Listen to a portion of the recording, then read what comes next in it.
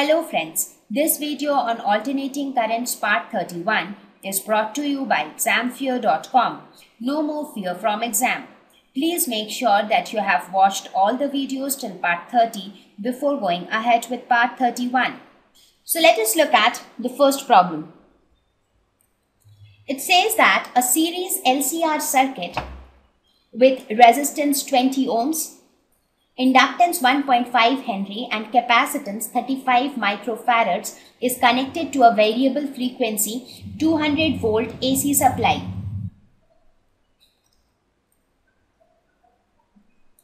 So let us suppose this is the LCR circuit.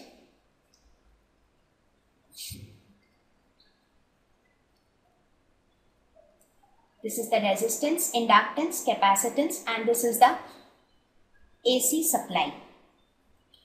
So what are the values that are given here? Resistance as 20 ohms, inductance as 1.5 Henry, capacitance as 35 microfarads, that is 35 into 10 to the power minus 6 farads, and it is connected to a variable frequency 200 volts AC supply. So this is the AC supply. So when the frequency of the supply equals the natural frequency of the circuit, what is the average power transferred to the circuit in one complete cycle? Now please note here it says that when the frequency of the supply equals the natural frequency of the circuit. What happens when this happens? What happens when the frequency of the supply becomes equal to the natural frequency of the circuit? When this happens, resonance occurs. Right? And what happens at resonance? We know that at resonance, the capacitive reactance and the inductive reactance becomes equal. Right? So the capacitive reactance and the inductive reactance will cancel out each other. So what would be the impedance of this circuit? So impedance of this circuit, that is Z, will be equal to root over R square plus XC minus XL whole square. Now in this case XC and XL are equal, so this term will be equal to 0. So the net impedance of the circuit is equal to the resistance of the circuit. So now we have to calculate the average power transferred in this circuit in one complete cycle. So what is average power? Average power is nothing but IM divided by 2 into cos phi, where cos phi is the power factor. Now in this case, since it is at resonance, I also talked about resonance in the previous slide. So phi will be equal to 0 because here only resistance plays a role, and in case of resistive circuit, the voltage and the current are in phase. So here EM is nothing but VM, right? So this becomes equal to VM IM divided by 2. So this is the average power. So this we can write now. What is the value of, what is VM? VM is nothing but the peak value of current, right? But in this problem, we are given the RMS value. So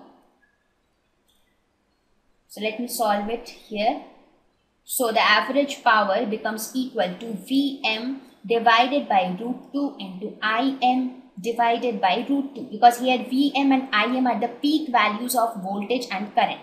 So this becomes equal to VRMS into IRMS.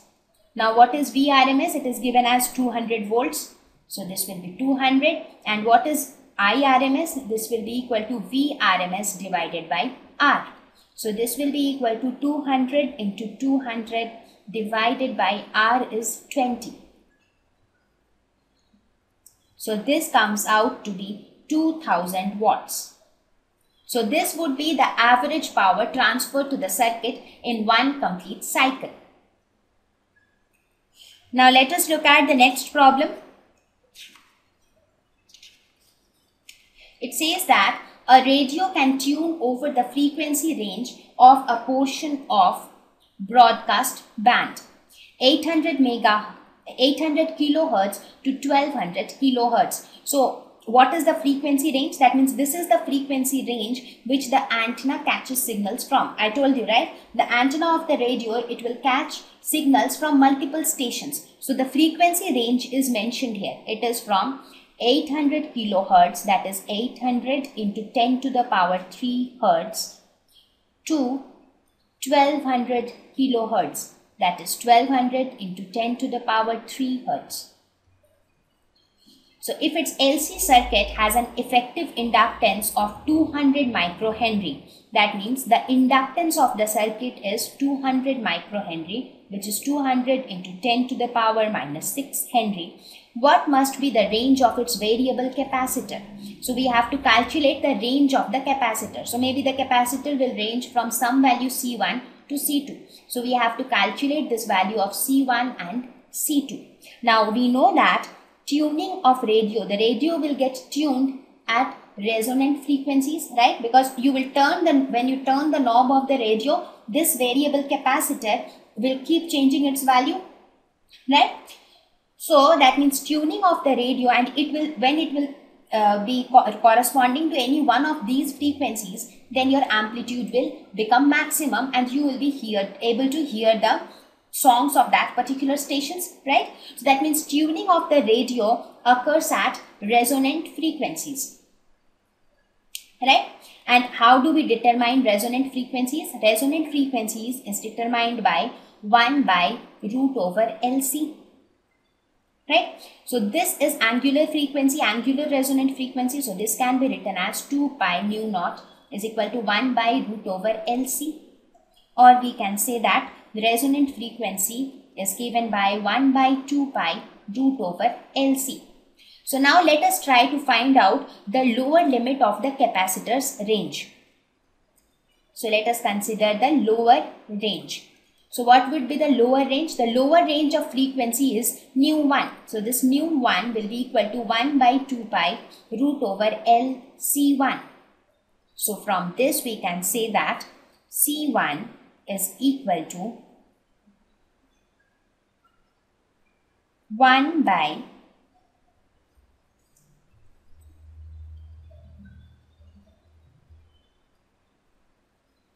C1 will be equal to 1 by 4 pi square L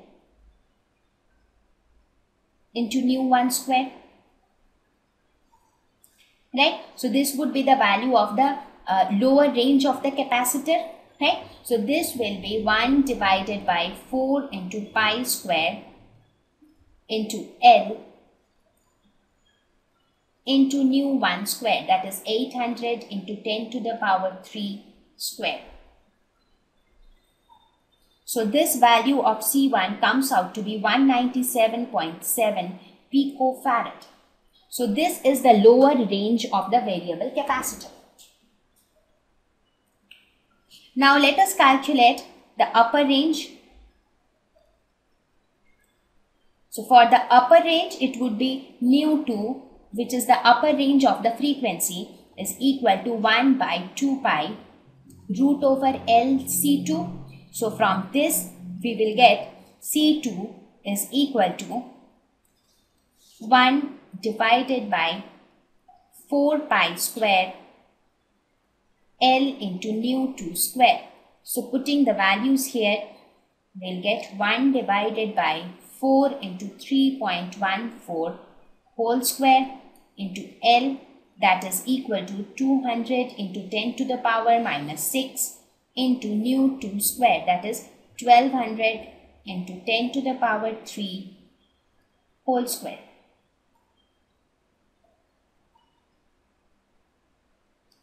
Right? So this value comes out to be 87.8 picofarads. So that means the range of the variable capacitor would be from 197.7 picofarad to 87.8 picofarads. This would be the range of the variable capacitor. Right? So now let us look at another problem. So now we will look at problems on transformers. The problem says a power transmission line feeds input power at 2300 volts to a step down transformer. Let us suppose this is a transformer. So this is the primary coil and this is a step down transformer. So the secondary coil would be lesser. So this is the secondary coil. So it says that the input power, so that is the input power is given as input power at 2300 volts to a step down transformer. That means this is V input is given as 2300 volts. So input voltage is nothing but the voltage across the primary coil, right? So this is the input voltage with its primary windings having 4000 turns, that is number of turns on the primary coil is equal to 4000. What should be the number of turns in the secondary? That means NS you have to calculate to get output power at 230 volts. That means the output voltage or the secondary voltage is equal to 230 volts. Now we already know that voltage across primary by voltage across secondary is equal to number of turns across primary by number of turns across secondary. So therefore number of turns on the secondary coil would be equal to NP, that is number of turns in primary, multiplied by voltage across secondary by voltage across primary. So this comes out to be 4000 into 230 divided by 2300. So this comes out to be 400. That means the secondary coil should have 400 turns around itself. Thank you. Please visit examfear.com to watch free educational videos, try free online tests, get the best quality study materials, study from the best tutors and mentors, and much more. Thank you once again.